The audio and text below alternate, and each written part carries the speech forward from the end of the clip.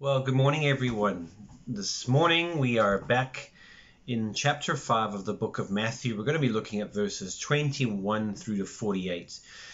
And for those of you who are new to our church, there's a lot of new faces around, and that's great. But if you've been coming for less than about 10 months, I'd like you to know that today's sermon in the book of Matthew is certainly not arbitrary. We've actually been going through the book of Matthew at a rate of about 8 sermons per year since January 2020. And the reason we haven't done it this year is I just asked for a wee break as I was praying through a few things. But we're back in it now, and we have 4 slots available this year. We're going to look at them at one Sunday a month. But this is what we're going to be looking at. And I hope you can see that there really are some exciting passages that we're going to deal with as we continue through Jesus' Sermon on the Mount. Right, let's begin today's passage. But before we do that, let's just take a second to pray. Heavenly Father, we ask, Lord God, that you would just simply guide us this morning, that you would help me to speak, and just as importantly, that the people who are listening, oh Lord, that you would let them hear. Your word is precious, your word is living and active, and we just pray that you would challenge us this morning by whatever points that you need to impress upon our hearts. In Jesus' name we pray, amen. This morning, as we deal with the topic of the heart behind the work, I want to introduce this sermon with a question. And that question is, what is one of the great hindrances of our Christian walk? I suppose if we brainstorm that, we could come up with many different ideas, but I'm going to suggest that one of the biggest obstacles that we have in our Christian walk is an over-familiarity with the gospel, being over-familiar with the gospel. And that sounds hard to believe, right? I mean, but I think it's true.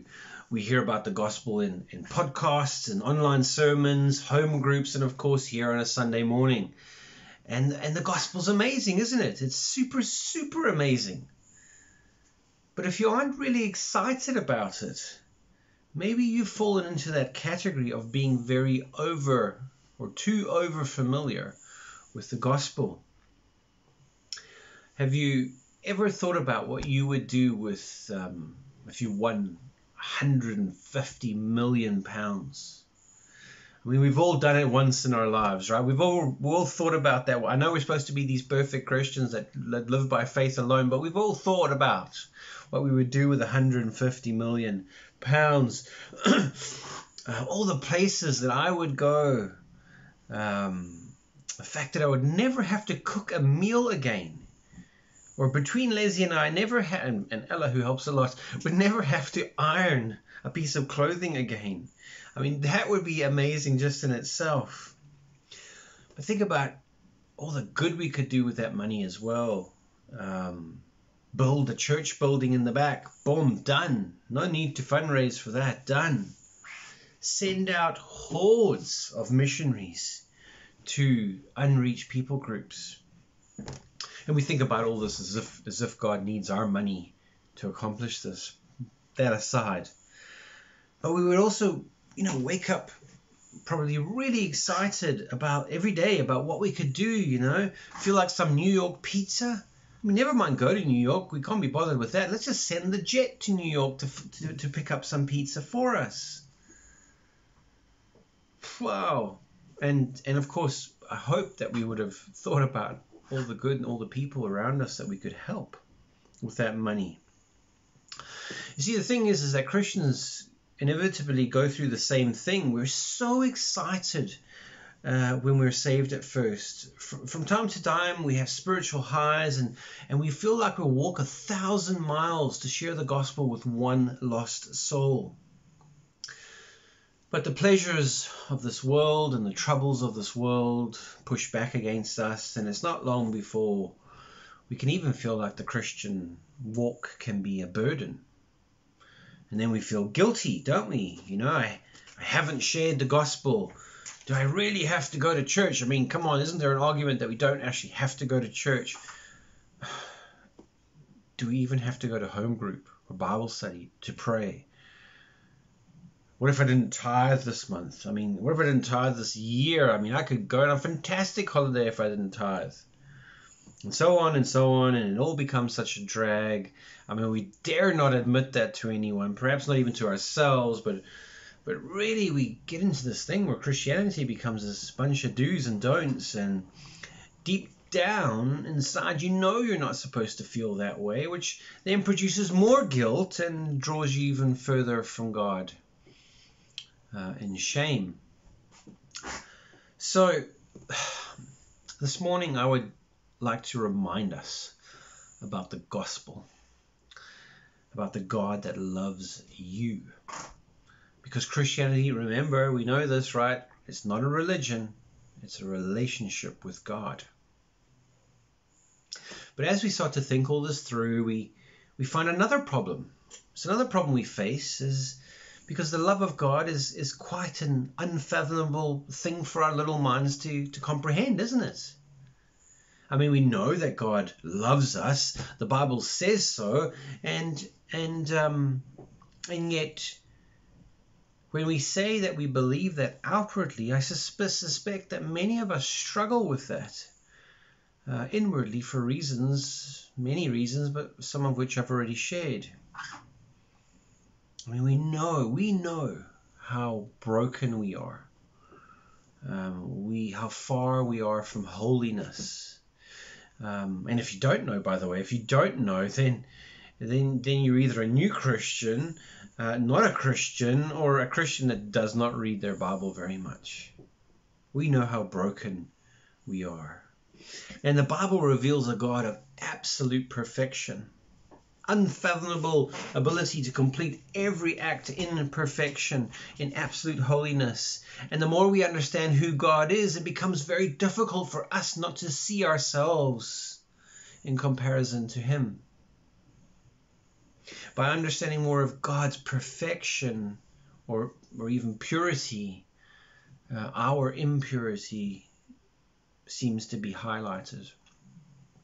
Matter of fact, and I think I've shared this before, but I've spoken to people who say one of the reasons that they back off from God and they don't want to go to church is because they're really haunted by the question of how could God ever accept me? And I know what I've done. He knows what I've done. Best to stand well clear of Him. That's what they say. And yet, as we are somewhat shocked at the great contrast between Him and us, we read and we accept that He says that He loves us anyway. He loves us anyway. But we kind of accept it, right? We kind of accept it. Here's an example of what I'm trying to say. Have you ever let God down in some big way and you feel lousy about yourself, and you know that God's going to forgive the true repentant heart, but you kind of still stay well clear of Him and act rather sheepishly towards Him in prayer for a few days until you feel like the dust has settled down? Anyone done that? Have you done that? It's just one of the many ways that we treat God like He was a fallen human like us. We expect Him to be angry and with us and for a while, and we think we ought to let Him cool down for a few days. Oh, us of little faith to believe the Scriptures. I love this parable in Luke. We're given a story about a brat, and he doesn't want to wait for his father to die, so he goes and asks for his share of the inheritance now. He takes the cash and he goes off to the big city where he squanders most of it on prostitution and alcohol and probably much worse. But after spending it all, he ends up starving and desperate. So he gets a job looking after pigs. And at some point in the day, he's looking at what these pigs are eating. And he goes, man, I wish I could eat that. He's that desperate. But then he comes to his senses. In Luke, I think it's chapter 15, he says, I will set out. This is what he says in verse 8. I will set out and go back to my father and say to him, Father, I have sinned against heaven and against you. I am no longer worthy to be called your son. Make me like one of your hired servants. So he got up and went to his father. You see, at this point, he fully expected to go back and beg his father to make him like a janitor of some sorts around the family farm. Okay, he did not expect proper, full forgiveness because he knew that his sins were huge. But listen to this verse. But while he was still a long way off, his father saw him and was filled with compassion for him. He ran to his son, threw his arms around him, and kissed him. See, God is the Father who made you in your mother's womb, the Bible says. He was there for your first steps. He was there for your first words. He was there for your first day of school. He was there for all the bad times, the painful times, the struggles. He was there for your first day, first job, wedding day if you got married, birth of your children if you had any, and he was there in your retirement if you've gotten there already. You see, he's the perfect father, attentive and loving, who can turn even the darkest days into good days. And he's consistently holding his hand out to this broken world saying, although you've rejected me, behold, I love that New Testament word, behold, like check this out, like whoa, I stand at the door and knock, and if anyone hears my voice and opens the door, I will come into him and eat with him and he with me. Wow. And if you're not a Christian, you might ask, how is he able to do this? It doesn't seem fair that I should be forgiven. And it's not simple at all. It came at a great cost. And by the way, I just want to stop now and, tap the table or something like that. If you are a Christian here, don't get over familiar with the gospel and switch off right now. Oh, I've heard this so many times, I can just wonder and stare out the window. Please, listen, Christian, remember. In great love, God sent his son Jesus, who lived a perfect life and was crucified on a tree. He took the punishment that was not his own. He stood punished in your place, taking the full wrath of God. Which, by the way, is something that the Bible doesn't explain in too much detail, because I don't think a little mind could comprehend all that he went through. The crucifixion, I don't know if you've thought about this, but the crucifixion was the very, very, very, very, very easy part. The wrath of God for the sin of the entire human race, much harder. Hundreds and hundreds of Christians have been crucified for their faith. Are we saying that they earn salvation through crucifixion? No way, no way. They did not take the full wrath of God. But now, victorious in his task, Jesus now offers peace with God to anyone he wishes. And he offers it to every single person, even you, the non-Christian or undecided, listening to this video. Why? Why? Because he loves you. We've been repeating this over and over again. He loves you. Not in the general sense, but in the very personal sense. Like a perfect father. When we hold on to sin, when we hold on to that guilt, what we're really doing is forgetting all of this. And as Paul Washer says, that he wished he could get it through Christians' thick skulls, that God loves us with no conditions. And that's the good news, guys. That's the good news, or other words known as the gospel. The Bible does not say you must try to live a holy life in order to be forgiven. No, it says that because you are forgiven, now try and live for the glory of God, who's already saved you and done all the work. As Christians, we try.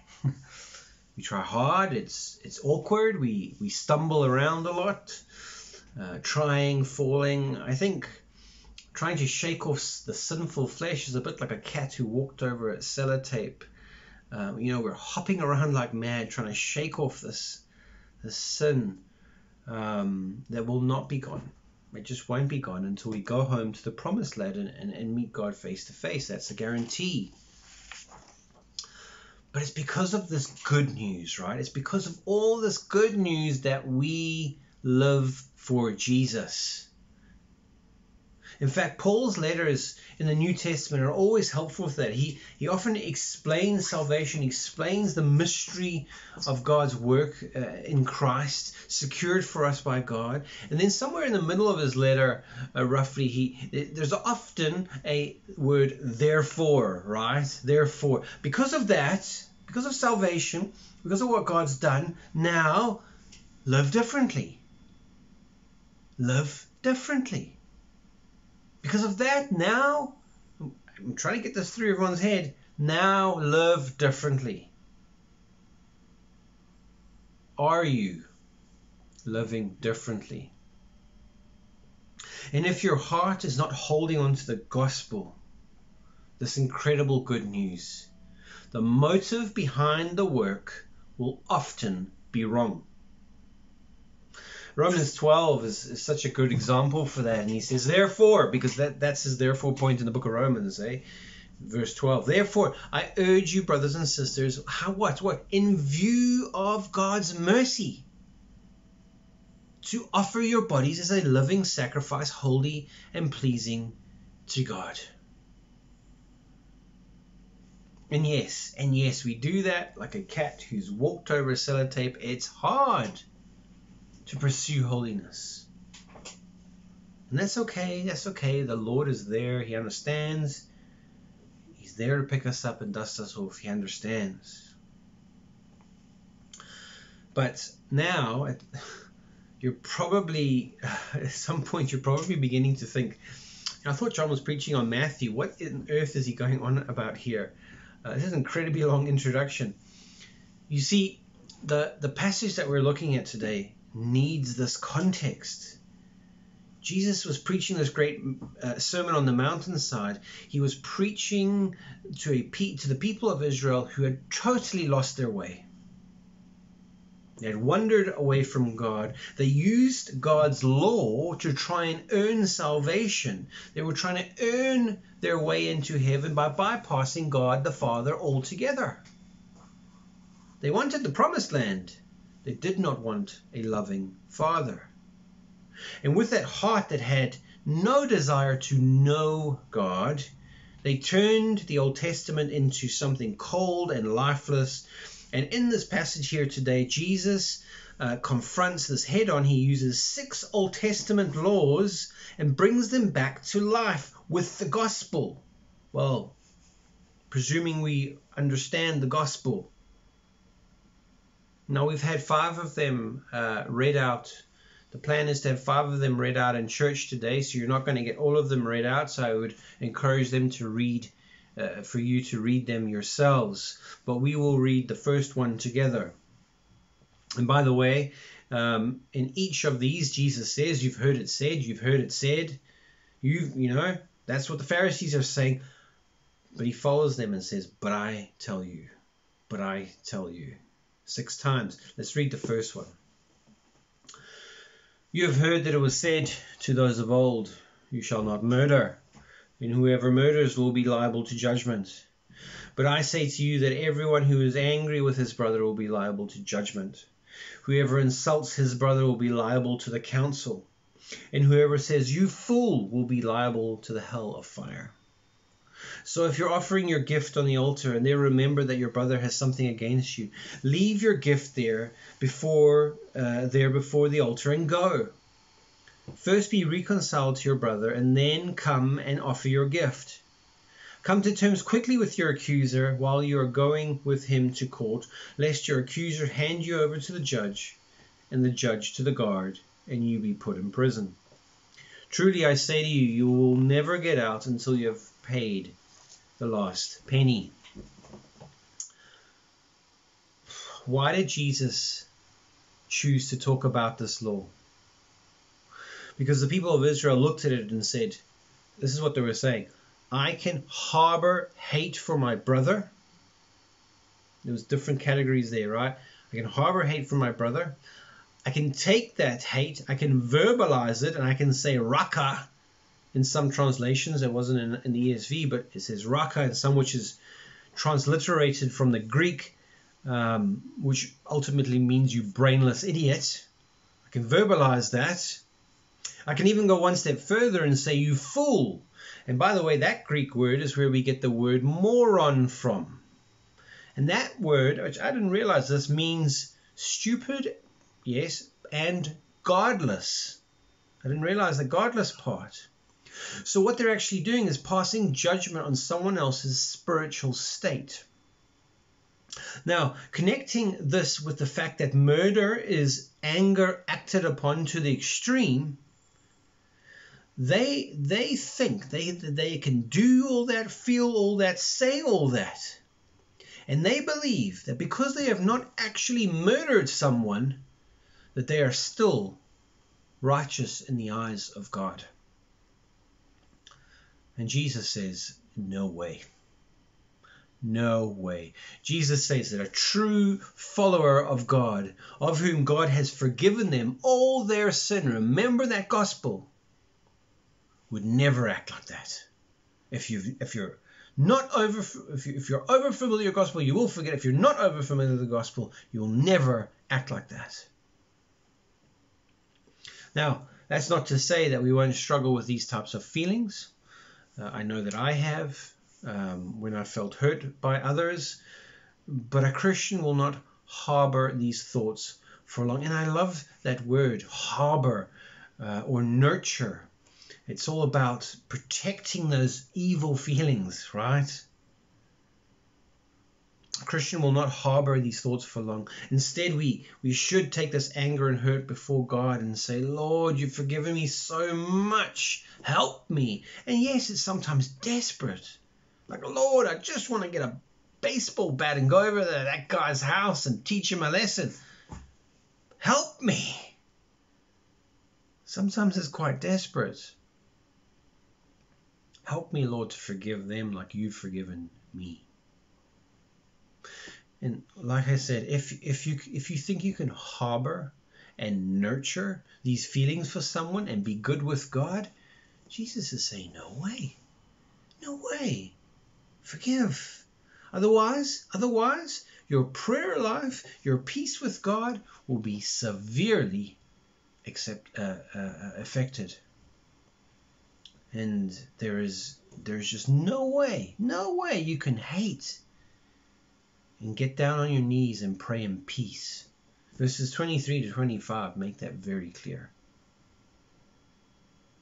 And as a Christian, if you've found some way to justify your dislike or anger towards someone else, you have become over familiar with the gospel. That saves a sinner like yourself. Never mind them, but look at yourself. What else did Jesus say? Like I said, these were read out at church this morning. The next one, Jesus said, you've heard it said that you shall not commit adultery, but I say to you that everyone who looks at a woman with lustful intent has already committed adultery with her in his heart.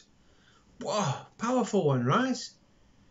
Do we actually think that it is okay to lust over someone else other than your spouse, and God is okay with that because we just didn't physically act upon it? No way. No way. Can your spouse lust over someone? Are you happy for your spouse to lust over someone else? And you're going to be happy with it because they didn't act on it? No way. No, what is Jesus exposing here with the gospel, right? It's all about a committed heart. A committed, sincere, genuine heart. What was the next one that was read out? Well, he talked about divorce. Yeah, you can read that once again for yourself. But in Jesus' time, much, I guess, like our own, people were getting divorced because of any reason they could think of. Like, hey, my wife just doesn't make a decent loaf of bread. She's out of here. She's out of here. Believe it or not, I watched a documentary not too long ago, and that still happens in the Middle East as a reason. And yet Jesus says that marriage must be a reflection of Christ's attitude toward the church. A heart of commitment, of sacrifice, of endurance, of unconditional love, of forgiveness, of working hard at it, even regardless of how bad the bread tastes. It's about a united heart. It's all about the heart. What else did he talk about? He talked about oaths in 33 to 37. Jesus said, you don't need to make an oath by some great name that you would never dare offend so that you actually stick by your word. He says, no, your yes should be yes and your no should be no. If your heart is right and sincere, you will do what you actually, believe it or not, you'll actually do what you said you would do. You don't need to hold yourself to account by swearing on some great name. If your heart is right. It's all about an honest heart.